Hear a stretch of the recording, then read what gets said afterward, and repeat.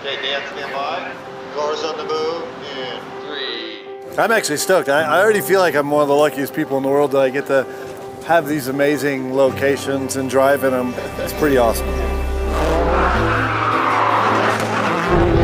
This is part of a series of showing everybody really cool places to take UTVs to play. How are you going to get the thing in here? What's your plan?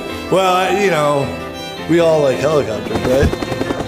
For me, off-roading means basically an escape, or an adventure, or a way to scare myself. If you're not scaring yourself every once in a while, you're not going fast enough. I just like to stay close to Ken because that's where the cameras are. I can get on camera if I stay close.